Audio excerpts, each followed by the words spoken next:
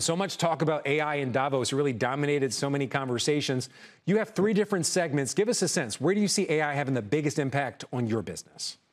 The biggest impact that we're seeing when it comes to AI is really in the core of search. When you think about these large language models, you need to ground them. You need to provide them with real-time context on your business.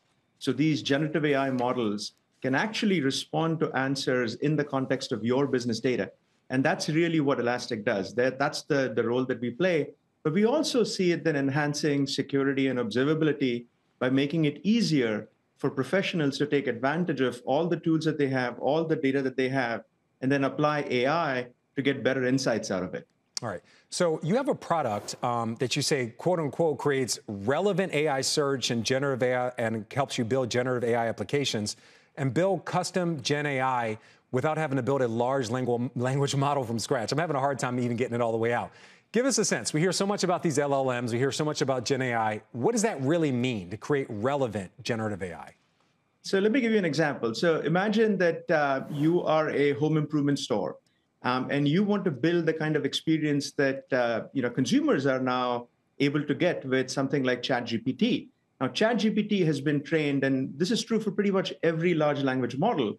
They have been trained on publicly available information, everything that's out there on the internet. But ChatGPT has no understanding of exactly what you, as a home improvement store, sell in your stores. And specifically, what's the real-time inventory that you have? I'm based in San Francisco, let's say in your San Francisco store. So if you want to provide that experience on your website, when somebody comes to your website and says, hey, I want to build an irrigation system for my backyard, give me your recommendations, you want the recommendations to be contextual. You want it to say, here are the specific items that you need. Here's the link, click here, and we'll have it shipped to you in 24 hours. That is what Elastic enables. We allow you to connect your proprietary data in real time to these large language models to get these answers to be relevant to your business.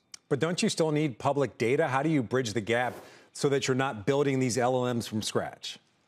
That's a great question. And we connect that bridge between your proprietary data to the large language models. So when a question gets asked, the way I framed it, that gets sent to both Elastic and to the large language model. When we facilitate that communication, and then Elastic basically says, well, respond to this question based on this information about my inventory at this point in time. Okay, I want to ask you about cybersecurity and AI as well. Cybersecurity is about 25% of your business.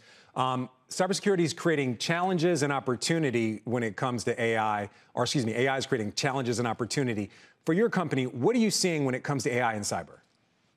AI is a great boon for practitioners because it can help you reduce the noise and get to the real signals of interest.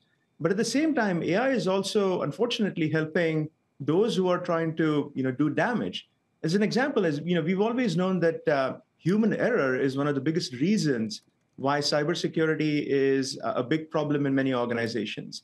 And when you think about phishing attacks, if large language models can create songs in the style of Drake, or they can create essays in the style of Shakespeare, how hard would it be for them to create an email to you in the style of your manager?